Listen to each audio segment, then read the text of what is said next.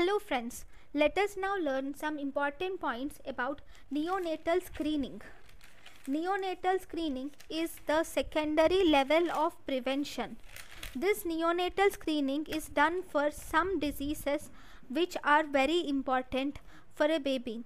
Most common neonatal disorder screened is neonatal hypothyroidism. Neonatal hypothyroidism is mainly screened because if this is missed early in life, then the child will land in cretinism and mental retardation.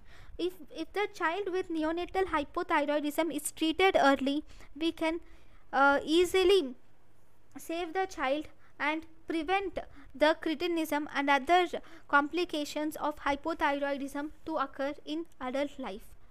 So, screening of neonatal hypothyroidism is very important.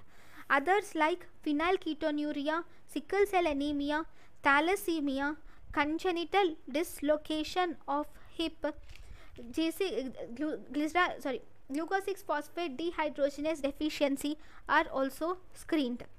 First, we will learn some points about phenylketonuria or Guthrie's test.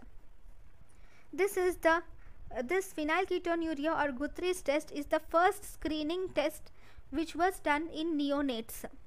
Here the blood sample is collected by heel prick of the baby 7 to 10 days after birth. 7 to 10 days after birth, with heel prick we will collect the blood samples, and this is negative for the first 2 to 3 days of life, so we should not take the samples in first 2 to 3 days. This phenylketonuria helps to detect, this Guthrie's test helps to detect phenylketonuria. Along with that, other diseases like galactosemia and maple syrup urine disease are also diagnosed with Guthrie's test. Chemicals like phenylalanine, phenylpyruvate, phenylactate are detected in this Guthrie's test.